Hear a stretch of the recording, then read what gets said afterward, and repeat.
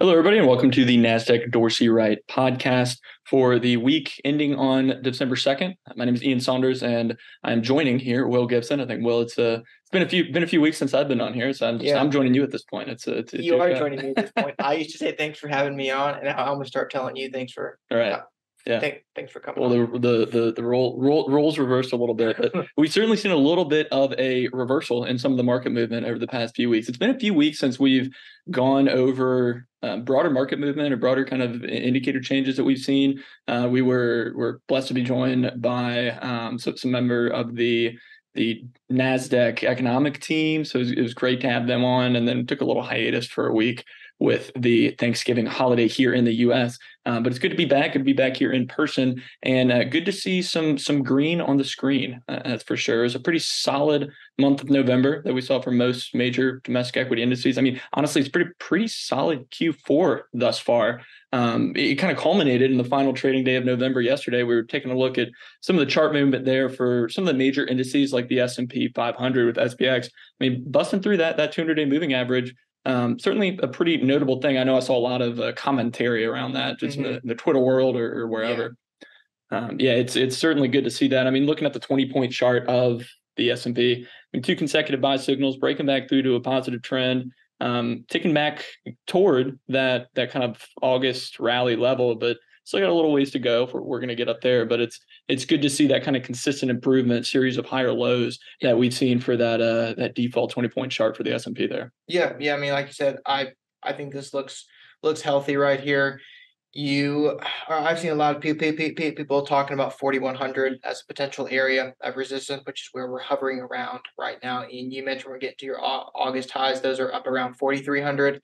For reference, your June highs were at 4,160, so all in this range, likely a pretty decent battleground for the S&P 500. Referencing some of the highs, though, we don't talk about the Dow maybe as much as we talk about the S&P or even the Nasdaq.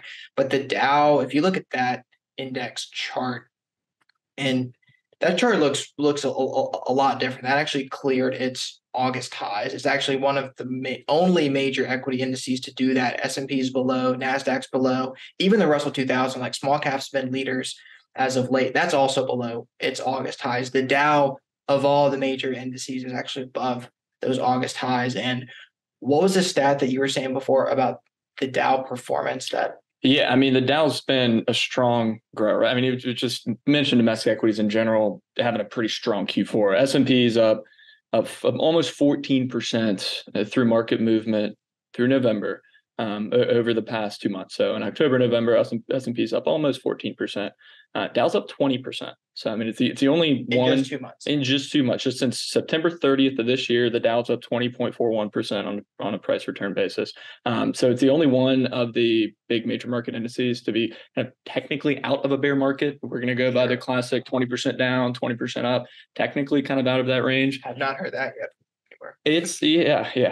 But I mean, I think the most interesting thing is what you were saying. Over trailing year basis, you are now positive in the Dow. The Dow is up over trailing 1 year basis from 11/30/2021 to 11/30/2022. You're up 0.31%. And that's just price return. That is just strictly price return. If you go in total return, you're up almost 2.5% for the Dow.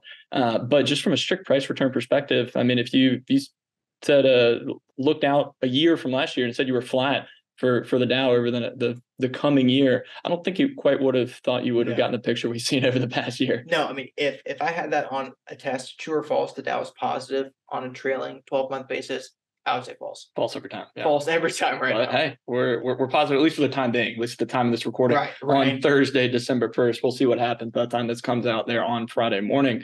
But nonetheless, I mean, it's positive, right? I mean, it's positive. It's good to see it positive. It's good to see that kind of return to the upside. Yeah. And you mentioned the past 2 months have been pretty strong. Acknowledging that first day of December here, December is historically a pretty strong month for the market. This is based on S&P 500 data that I have here, but 79% of the time, roughly 80% of the time, the month of December is positive for the S&P 500. Dow stat would be very close to that. So maybe we keep some of the train rolling here. Yeah. And I mean, looking at we say we don't talk about the Dow, and then we're going to talk about the Dow for a good chunk of time here. What we're going to do, yeah. But the Dow, some of the names within that, I mean, have been to see a positive on a year-to-date basis. It's not the names that you would kind of expect, or at least that have historically hung in there and kind of led the Dow higher, right? I mean, those mega cap technology names haven't done as poorly as other technology areas, but they're certainly not the leaders from an RS perspective within the Dow anymore. No. I mean, just looking from an absolute perspective with Apple, I mean, it's still a 4 for 5 from a technical attribute perspective.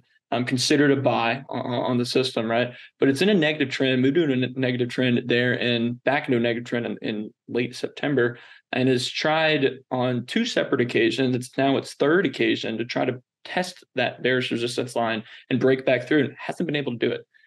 Definitely meeting some pretty notable resistance right at that resistance line, that kind of clear line you can see depicted there on that default chart. Yeah. And we'll toss that chart on YouTube if you're watching. But Ian, to your point, that's been a level that's been interesting to see. Apple unable to break through. Some of the generals, as we'll call them, have not been leading the market higher. You see that get flushed out in a lot of the equal weighted indices behaving much better. S&P 500 as well, that would be true. But sticking with the Dow, I think another name, actually, before I get to that other name, you know what? I'll say the other name, Microsoft as well, another blue chip household name. Mm-hmm. Similar type of charting behavior. That's also in a negative trend. And these 2 stocks have something in common. One, that they were both removed from some of our models on the system, some of the more popular stock models, which we'll touch on a little bit more, but it's not the names you would expect to see getting removed from some of these models as the market's starting to maybe make a turn. Yeah, well, at least it's not the names that have been in there for a while, right? I mean, you had Apple. Apple was a removal from our IndX rotation model, so looking at all the top 10 RS names from the Nasdaq 100. Fell out of there. It had been in that model since January. We had Moderna actually come into that. So, I mean, healthcare has been, you've seen some improvement from certainly some focus names within there, seen some notable improvement recently. Moderna, one of those coming into that portfolio. Microsoft, as you mentioned, that's within we call it a blue chip growth model. Essentially looking at the high RS, trying to hold on to the top 5 names from the Dow 30, right? And that saw Microsoft coming out. It had been a holding since 2017. So it's been a holding for quite a while, for 5 years. I think it was bought at $63 was the last time when that, from a back tested perspective, that stock had come in there. Quadruple performance. So it's not too bad, but certainly has not seen the year this year for Microsoft that you might have kind of expected coming into it. It typically tends to be one of the steadier tech names, but it's been more steady movement lower recently, or at least looking at the past year than we saw previously. We did get a return to a buy signal with movement yesterday there from Microsoft. Jumped back up and broke a triple top formation at 252, and it's creeping back towards that trend line. As you mentioned, Microsoft's the 3 for 5. Seems a little bit more weakness there than Apple. Is in a negative trend, but we have a pretty close bearish resistance line for that as well. If it can get back up to the upper 260s, that 268 level, would kind of bust through that resistance line and return it to a positive trend. But that some of these other areas, I mean, the Dow in and of itself, getting into a little bit extended territory. I mean, the Dow's 92% overbought just from a straight index perspective that we're seeing through market movement there. So I think that'll be pretty interesting to note, keeping an eye on some of these names. These runs can't continue forever. Yeah. I mean, I think breathers will be healthy around these levels. You mentioned the Dow is pretty extended. Some of the international areas are as well, which we'll get to later in the discussion. But stick with Microsoft, something else you mentioned it being one of the more steady attribute names. Microsoft hasn't been a low attribute since May of 2013. So It's still, that means 3, 4, 5 rated on the system. So it hasn't been lower than a 3 since May of 2013. So I think that's notable, not to say that we're necessarily going to see that here, but on that relative price performance basis, it hasn't been able to keep up with some of those other Dow stocks in that model, which led to that most recent change of it getting removed. And the addition being Chevron was also maybe what you would expect this year, given how strong energy has been, but given the pedigree and the history of names like Microsoft or Apple, it's not the changes that you would expect. Yeah, I mean, you take a name like Microsoft, it's down 25% year to date, and you take a name like Chevron, right? I mean, oil's been in the news a lot. Oil's certainly seen a lot of retraction from its highs earlier in the year. Chevron is still up 56% on a year-to-date basis. Incredible. I mean, that is an incredible. We've talked a lot in the report about the separation between the oil focused stocks or energy equities and actual energy commodity prices themselves. We can dive into a little bit more of that, but there's been some pretty notable differences there in that movement. We've seen declining strength from commodities, haven't seen as much declining strength from the energy space. And Chevron has maintained enough strength to kind of move into the top position there, the move into the holding there from the top RS names in the Dow. Yeah, no, like you said, energy equities still remain very strong, pretty resilient given what you've seen crude oil do. Looking at the blue chip holdings now, it's a pretty diverse set of sector representation. You have energy, you have industrials, you have more consumer discretionary, staples, healthcare. So evenly split out, some decent sector leadership really across the board there. Healthcare has been strong. Mm-hmm. Staples have been on a relative basis behaving pretty well. Consumer discretionary has been hit or miss. It's really focused areas of strength there. And then you got energy and industrials that perked up lately. So interesting mix in that blue chip model. Getting back to that Chevron addition and energy equities being able to continue their strength while crude oil has been weakening. We talked about this in a lot more detail in a recent report. It was from November 18th. If you want to go look in the archives on our platform, or if you're not a subscriber to the platform, you can go check the article out. We should be. I mean, that's it. Oh, yeah, should be. Okay. Certainly. Plug our own there you go. Platform while we're on here. But yeah, in this report, we talked about when you see crude oil, the spread, so the performance between crude oil and XLE, a major energy equity ETF, and you can look at this versus other equity energy representatives, and you get similar dates, times when you had a 20% or more spread. So crude oil underperformed the energy market by 20% or more. And there's only a handful of times that you've seen this type of dislocation. In order to really extrapolate something forward from that, it's far from conclusive. But what you can see is that there's typically been a lot of volatility in both areas after you see this type of dispersion. And more often than not, you see a bit of give and take from both parties. Yeah, and I think that expectation of a little bit of give and take for both is a prudent thing to keep in mind as we kind of look toward the end of the year. But that weakness from the broader commodity, the broader kind of crude oil space in particular, and we've seen crude in and of itself, looking at that default chart there for crude oil, not a pretty chart. It's pretty, well, I've seen a lot of movement this year. I kind of like, especially this year, you back that chart out to a 2-point chart. You get some pretty kind of consistent movement. I mean, it moved, saw rapid rise in price earlier this year, jumping up from that 64 level in late December of last year, all the way up to 130 on that 2-point chart by March, right? Which, I mean, that's at that time, a lot of calls out there for crude's going to 200. I mean, could tons of headlines as a base case, right? Oh yeah, crazy. And we saw to the same podcast last night. we saw a little bit of a back off there, rallied back up to 122 by June, and is now you saw a string of 5 consecutive sell signals down into August from crude oil there on that 2-point chart, and then a little bit of back and forth movement, but it's maintained. It moved into a negative trend on that 2-point chart in August, and it's kind of maintained that trend line lower. With movement over the past several weeks, currently sitting at a chart level there around $80. So I mean, it's definitely been some pretty consistent movement lower. Not a massive steep drop, but a lot of steep drops that have just kind of continued to move it lower. Still up 7% year to date, better than a lot of other areas.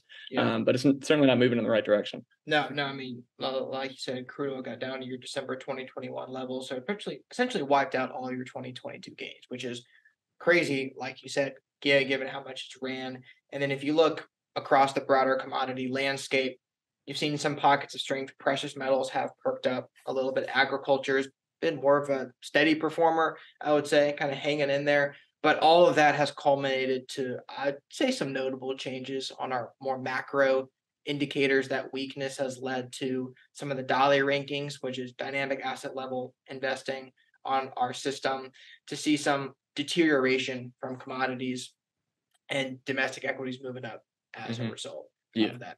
Yeah, certainly. So DALI, I mean, as you touched on, dynamic asset level investing, really just a broad relative strength ranking of 6 asset classes, right? Cash is still number 1. And now, like you said, commodities just declines, lost 45 signals over the past couple months there, dropping down into the 3rd position, is at a tie with domestic equities at 196 buy signals each. But it's shown domestic equity shown more near-term improvement, so it gets that higher rank, even though they're still tied. But like we've touched on, commodities backed off a lot in strength. We had a little bit in the report earlier this week, kind of touching on some of the nuts and bolts of the declining strength that we've seen from commodities. We've seen improvement from domestic equities, but the story's really been the decline from domestic equities. Domestic equity, or decline from commodities, rather. Domestic equities only picked up 8 RS buy signals in the fourth quarter so far. Meanwhile, you have seen the commodities asset class drop down 45 signals over the past 2 months. So seen a lot of weakness over the course of the past couple months there, and energy's still hanging in there. Yeah, top sector in the dollar ranking. So that kind of speaks to some more of that separation between energy equities and the broader commodity asset class in and of itself. Yeah, certainly. And keeping in mind, Dolly is relative strength based. So even though we led our discussion today with some absolute strength that we've seen from domestic equity markets, we're may first be scratching your head thinking, why are domestic equities not gaining more signals? Mm-hmm. And I think a lot of that could partially be attributed to other areas gaining more signals, or other areas doing actually better than domestic equities. And that's been international. I believe they've picked up how many signals? The most signals, right? Yeah, certainly the most signals. I mean, international has picked up 47 signals in the month of November alone, and it picked up 62 signals so far in the fourth quarter. So, I mean, you're seeing declining signals. There's signal loss from cash. Cash has moved down some from signals, still holding on firmly to that number one position, lost some signals. Domestic equities picked up a few. I haven't really seen many other changes from, or many other improving areas, just because international has taken hold. Right. I mean, it's moved up 62 signals, still sits in the fourth position in an underweight posture in the bottom half of those Dolly rankings, but it's getting closer. And so definitely could be an area to kind of look toward as we're entering the final month of the year, kind of looking toward 2023. Yeah, and that international equity participation as of late, I think, has been maybe more important or played a larger role in some of the recovery, because when you saw the run in March and June and August, you didn't see by any extent the same amount of international participation. So to your point, I think this is positive to see some of the international areas catching a bid. I know 2 major funds, we won't really dive into them in too much detail, but if you look at like EFA, like a developed markets proxy, I mean, huge stem after a series of consecutive sell signals. That's above the top of its trading band right now. I believe that fund is also the most overbought it's been since December of 2020. But we're representative of that just resurgence of demand coming back on. Is it really since December of 2020? I'm pretty sure. That's impressive. I mean, weekly reading of 100.2% through yesterday. Mm-hmm. So double check on myself. No, I'm believing that's definitely a lot. I mean, you're talking about overbought. And we think the domestic equity side of things getting a little bit overbought, and then you see a stem like that. It's pretty shocking. Yeah. Definitely. A good kind of shocking for if you're an international equity investor, but shocking nonetheless. Yeah, and EEM, not as large of a stem as EFA by any means, but consecutive buy signals there. You haven't seen that for 2 years. May of 2020 was the last time you saw November 2020 was the last time you saw a second consecutive buy signal there. Right, and we just ended a streak of 11 consecutive sell signals? Most in its history. It was. Yeah, the most in the history of the P&F chart, right, going back as far back as we have it with the available index data on the site. Most sell signals we'd seen consecutively, and now we've even 2 consecutive buys. Yeah. Now, is that going to say we're going to see our longest streak of consecutive buys? I mean, we're certainly nice, hopefully, but certainly not going so far to say that. But seeing consistent movement higher after such a big downdraft is a good sign for the asset class from a near-term perspective. We're still in a negative trend, kind of creeping back up toward that bearish resistance line, currently positioned around that 40-50 point, also right around the top of that trading band. So not as overbought as you were saying, not on as much of a stem, but still getting a little bit frothy within some of these areas that have seen a big pickup over the past couple months. Right. Yeah. So near term, I think there is some overextension in the international space, a bit in the domestic space as well. I mean, you don't get a 3% update and then everything just looks normal. So there is some extension there. Maybe some consolidation for the near term. Hopefully, keep some higher bottoms going in the chart, then hopefully see some follow through. I think that would be something to watch. Yeah, I think consistency would be the name of the game in December. I mean, like you said, hopefully we get another almost 80% of Decembers have been positive. And so Mhm. hopefully we'll get another one of those coming up here over the next month. But to seeing that consistent improvement, I think is going to be a good sign as we look toward next year. Yeah, I mean, December's been positive, like you said, 79, 80% of the time. That was since 87. So we are in an environment that economically, people are looking back to the 70s. So take it for what you will, but that's the data. We can run some other numbers there and get back to him next week on that. We can't get back to you on that next week. Perfect. Well, with that, I think that's about ready to get us landing the plane here. Will, is there anything else we wanted to touch on? I don't have anything. No. Wonderful. Fine to land. Oh, great. Well, yeah, I think that wraps up most of what we're kind of looking to cover here. And it's going to be a lot of market movements potentially over the course of the next week, looking at continuous trading days, no market holidays over the next week, right? So we'll be back here next week. So thank you very much to everyone for joining us here, and we look forward to talking to you again next week.